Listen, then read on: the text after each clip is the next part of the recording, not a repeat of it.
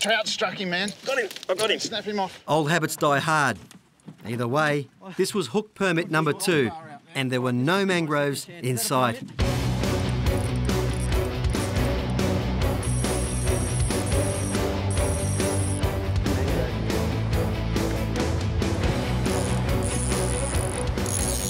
Try to maintain some composure here and just do my job, because Forder had that last one and he just went for the mangroves. They are ridiculously strong. Watch that rock, mate. Yeah, Nice and high. How? I'm clear. Beautiful. Oh, that was within inches of that rock.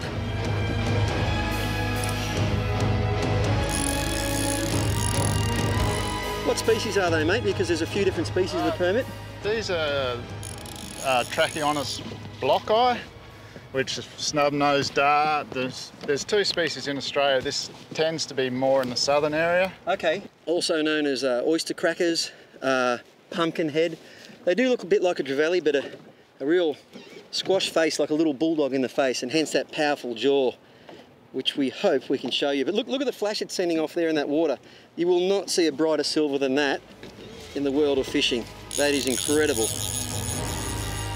This permit may look beat, but nothing could be further from the truth. Permit have that same lay on the side defeated look of other fish, except... Just watch for those lunges. Yeah, like that. Like that. Whoa, look at that. Just when you think he's beat, it's here like the old sleeper manoeuvre in wrestling. He was just on his side and bang, he's off.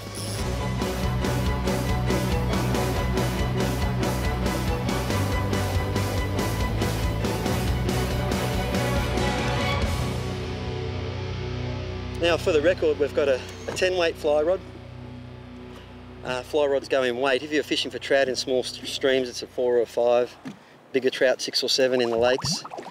This is a 10 weight. You can get up to 15 weight. It's how heavy the line is, and hence how heavy a fly it can turn over. After 20 nerve-wracking minutes, our first chance came to land Mr. Mythical. So close.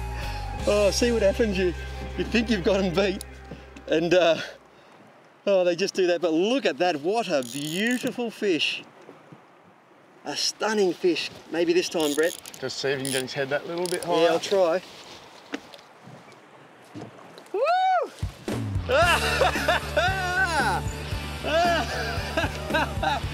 That's a good one too. Yes, a sensational fish.